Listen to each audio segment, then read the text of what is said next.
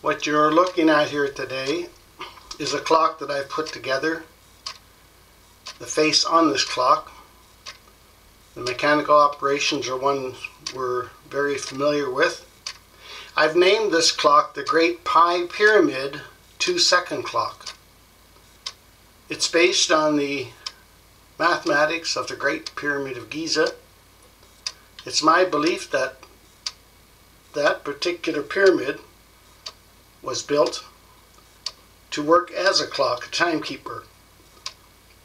24-hour days, the years, the minutes, the seconds, and also the circumference of the earth down to its almost exact measurements. The ratio of the earth from the North and South Pole. And there has been talk about how interesting it is that the speed of light, the number, almost matches identical to the latitude of the Great Pyramid of Giza. I'm not going to go any further than that. It's interesting. The numbers are very interesting. But what is more interesting to me is how the size of the earth can be determined by this clock. At a later time I'll update this with a new video explaining many of the details of how this works. But for now I'm going to post at the bottom of this clock video some information, basic information about what you're looking at here today.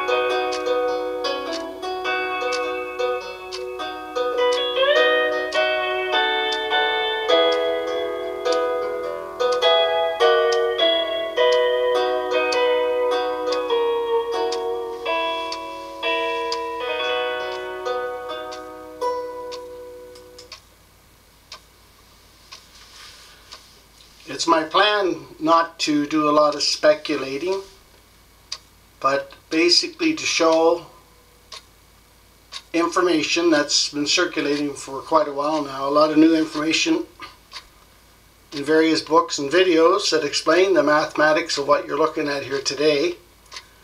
All I've done is taken that information and it developed this clock. One of the main features about this clock is the second hand that's going around. And we know how the pendulum on the grandfather's clock works. It keeps time with the Earth as the Earth turns. Now watch when the second hand comes down to this spot here. There's 2 seconds of time involved that the Earth has just moved 2 seconds just now. And that's based on the Great Pyramid of Giza, which has been proven to represent a half a second of time, one side of it. So if we were to put 4 pyramids in a row, in a sense, 2 seconds of time would go by. But what we're looking at is the measurements of the socle and what's called the base of the Great Pyramid. Both of these numbers work, and this is where we are able to figure out this time element. If the Great Pyramid of Giza were located on the equator, the time of the socle, the measurements going around the pyramid would be 2 seconds, which we've just gone by now. 2 seconds of time. Once again, I'm not going to get into all the small, tiny details here today, but there will be a follow-up video. And as I mentioned earlier, I'll be posting some basic information at the bottom of this video so that you can read afterwards or during your time of watching it.